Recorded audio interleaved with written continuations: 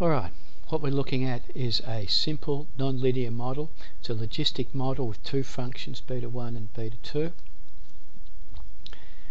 This is what it looks like. We've got some data.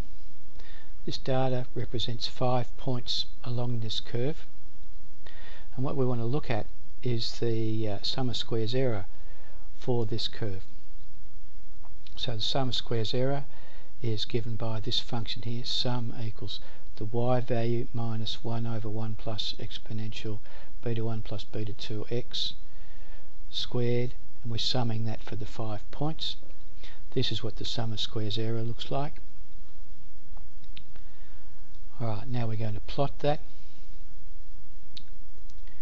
and here's the plot, which is a spectacular plot to say the least. So the parameters for this model are beta 1 equals 5 and beta 2 equals minus 3.3. So beta 1 equals 5 and beta 2 equals minus 3.3. It's around in here somewhere.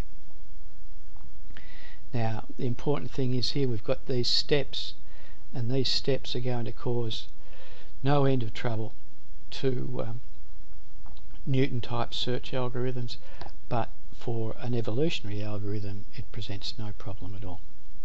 Only problem is the correlation that exists in this gully down here.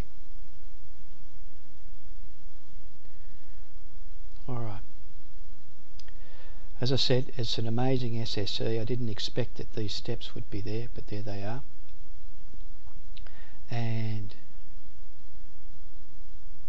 yeah, these flat regions here, these are a big problem. If you don't have good starting values, if you don't have starting values somewhere in the gully, then you may not actually find the parameter estimates.